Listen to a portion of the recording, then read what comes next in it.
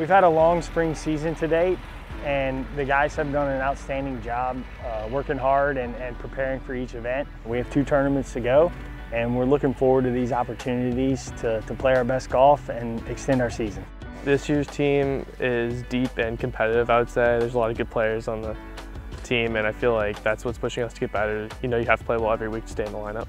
We have done a tremendous job from a scoring standpoint, from a statistical standpoint. Before we started this year, we were around 250 in the rankings, and now we jumped up to 71, so huge jump. That's an attribute to the hard work of our student athletes, doing the things that are important that create success. Our season's definitely been unique as far as the environment that we've been in. During the tournaments we've played, obviously we played together. In normal times, you wouldn't be able to play with your teammates, so it's a little different. If, say, someone's playing bad in the middle of the fairway when we're walking to our next shot, you know, we kind of give them a little pep talk. When you're not playing with your teammates, you don't have that until your coach comes around, so that's how we've stayed in the competition mode. Theoretically, it's an advantage to play in a course that you practice on, but like any tournament that we play in, tournament golf is a lot different than practice. It's important you treat it the same as if you were on the road in your preparation. Yeah, it's a really hard course, and I think it's such an advantage to have a home tournament here. Since we practice here every day,